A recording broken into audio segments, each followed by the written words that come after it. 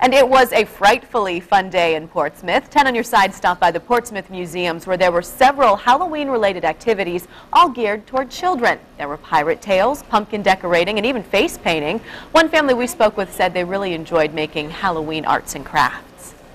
They're doing some great arts and crafts for Halloween and just getting the spirit, it brings the family together, so it's been really fun. She's really enjoying it. Inside the Children's Museum of Virginia, there were also magic shows. Several people we saw also dressed in their favorite Halloween costume to get in the spirit.